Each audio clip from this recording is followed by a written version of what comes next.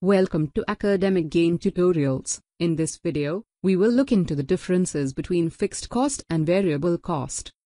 Based on variability, the costs has been classified into three categories. They are fixed, variable, and semi-variable.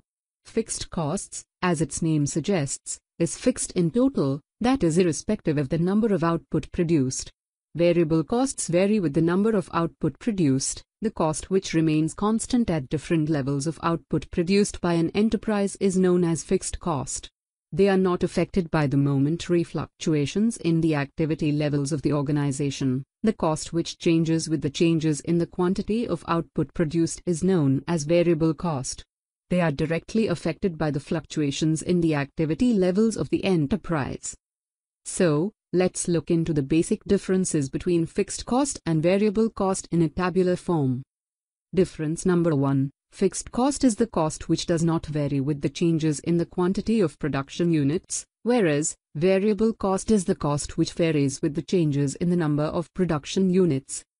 Number 2. The fixed cost is time-related, that is, it remains constant over a period, unlike variable cost which is volume-related, that is, it changes with the change in volume.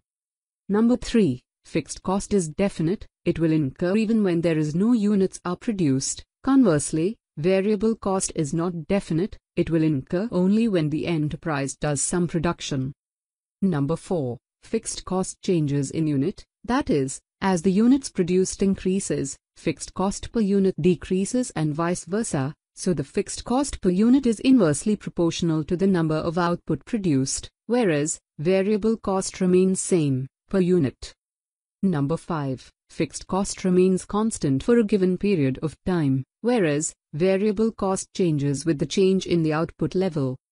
Number 6. Fixed cost is a combination of fixed production overhead, fixed administration overhead and fixed selling and distribution overhead, whereas variable cost is a combination of direct material, direct labor, direct expenses, variable production overhead, variable selling and distribution overhead.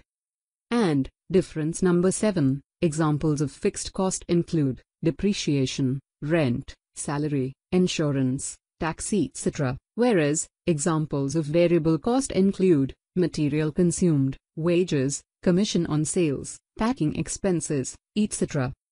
Now, from the discussion mentioned here, it might be clear that the two costs are perfectly opposite to each other, and they are not same in any respect. Fixed cost remains constant does not mean that they are not going to change in future, but they tend to be fixed in the short run. Whereas, the variable cost is directly proportional to the units produced by the enterprise. So, these are the differences between fixed cost and variable cost. If this lecture was helpful, give it a thumbs up and subscribe to the channel. Thank you.